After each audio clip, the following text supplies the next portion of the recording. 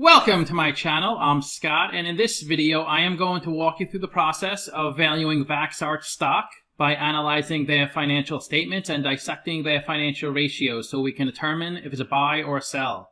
Vaxart is a biotechnology company. The company is headquartered in South San Francisco, California, and was founded in 1969. It started trading in 2018 and can be found on the Nasdaq, Mexican Bolsa, Deutsche Börse, and Xetra. It became a public company via a reverse merger. A reverse merger is when a private company becomes public by purchasing control of a public company. It is cheaper and quicker than going through the traditional IPO process. It develops oral vaccines that can be stored and shipped without refrigeration, eliminating the need for needle injection. Its COVID-19 vaccine is the only oral vaccine with clinical data, including T-cell and mucosal responses. If the company is able to get FDA approval for its COVID oral vaccine, then this will vaccinate 19 million Americans who do not want to get a vaccine administered by needle.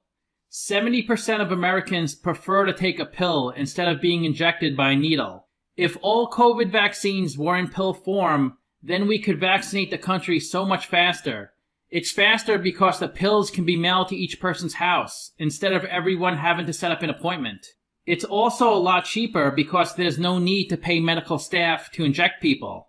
The company's vaccine, called VAST, can be used to prevent norovirus, seasonal influenza, respiratory virus, and human papillomavirus.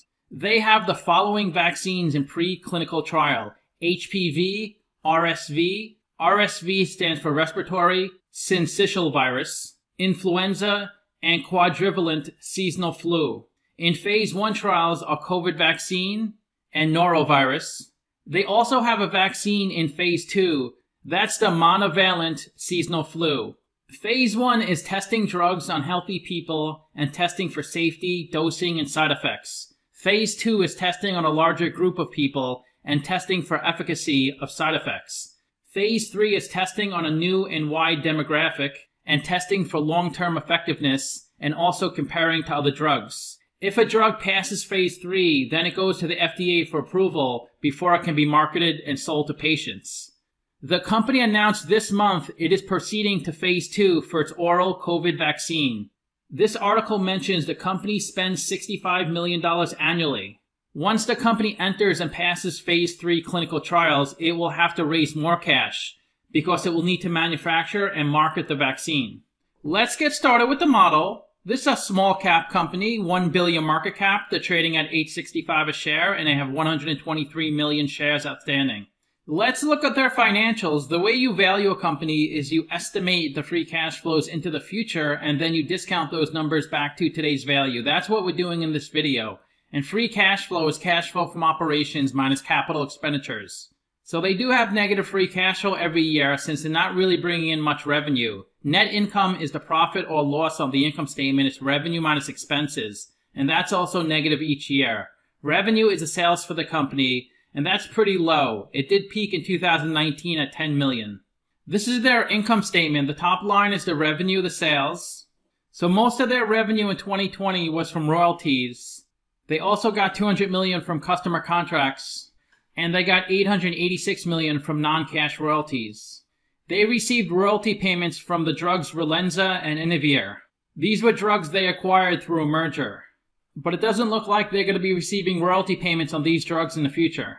Below revenue is a cost of revenue, and their main cost of revenue is research and development.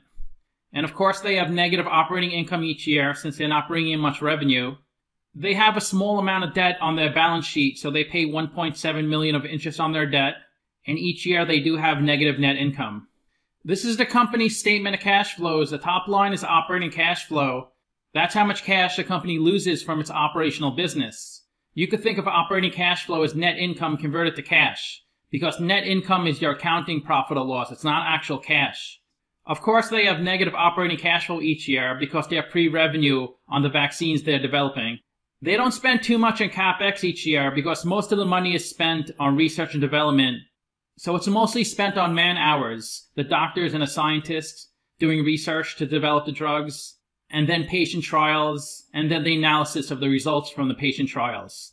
They don't really have to buy expensive machinery, equipment, or real estate. Operating cash flow minus CapEx gives you your free cash flow. And of course, that's negative each year.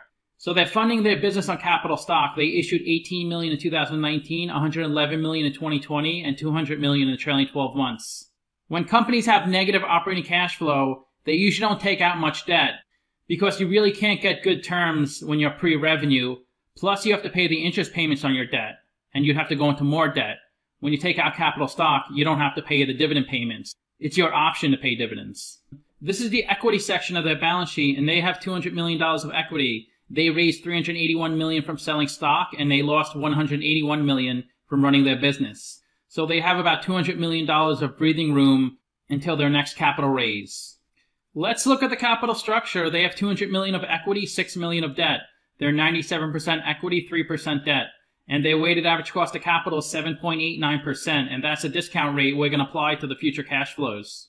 We estimated 4 years of future free cash flows. We also estimated terminal value, which is all cash flows past year 4, that's $4.6 billion. We discounted those numbers back to today using the weighted average cost of capital.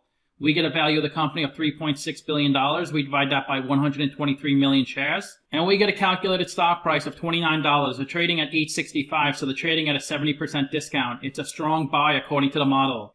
It is hard to value this company, so I looked at different estimates from analysts and different reports I found, and I kind of combined them. That's how I came up with my future free cash flow estimates. If they get approval by the FDA for their oral COVID vaccine, then the stock will blast off. Simply Wall Street values the company at $45 a share. They're saying it's 81% undervalued. 4 analysts priced this stock, and the average price target was $12.50. This is where the stock has been trading the past 12 months. There was a short squeeze where it pushed the stock up about $25 a share, but it came right back down. So overall, it's been pretty flat the past 12 months, except for this one spike. They have a really low beta, 0.37, so the stock does not move too much. The stock has gone down 15% in the past 52 weeks, while the S&P 500 went up 32%. The 52-week low was 350, and the high was 25. The stock is trading above its 50-day and 200-day moving average. This is a really active stock. Over 10 million shares are traded each day the past 3 months. Of the 123 million shares outstanding, 122 million are on float. 42% are held by institutions, and it has a really high short percentage. Over 17% of the shares are shorted. In the past 3 years, this stock has done really well, up almost 200%. Much better than its industry and the market. Analysts are really bullish on this stock, projecting their earnings to grow 77%, their revenue to grow 83%. The biggest shareholder is State Street at 7%, then BlackRock, Vanguard, Savvy Management, and BML. Let's look at their financial ratios. We can't look at the PE because they have negative net income. They have hardly any revenue, so they have a terrible price-to-sales ratio. Their price-to-book is pretty good at 5.3 because they do have a lot of cash on their balance sheet. And they've done a bunch of capital raises, so they have a really high current ratio and quick ratio. They have over 180 million of cash on their balance sheet. The best way to look at ratios is to compare them to companies in the same industry. I've done videos of 16 companies in the same industry as Vaxart. And if Vaxart has a number in red, they're worse than the average. If they have a number in blue, they're better than the average. So we can't look at their PE. They have a really bad price-to-sales ratio. They are doing well in price-to-book because of that recent capital raise. They have a high current ratio. A lot of companies in this industry have negative earnings, so the average ROE is negative. They are lower than average in debt, and they're a pretty small company, 1 billion market cap. The average is 17 billion. So to summarize, I do have them trading at a 70% discount, but if it wasn't for the COVID variants, this company may be bankrupt right now. It did give them a lifeline, and it takes many, many years to get FDA approval for a drug or a vaccine. Fortunately, COVID vaccines are fast-tracked, so they're getting approval a lot faster. So it is kind of a gamble. If their oral COVID vaccine gets FDA approval, then you hit the jackpot. If it doesn't, you may be waiting a really, really long time to see any profits, if any at all. I ranked their free cash flows 1 out of 10, their revenue 1 out of 10, and their ratios 1 out of 10. So let me know what you think. Give this video a like, subscribe, or comment below. Also, if you'd like to get a custom valuation or just support the channel, you can become a member by clicking on the link in the description below. Thanks for watching.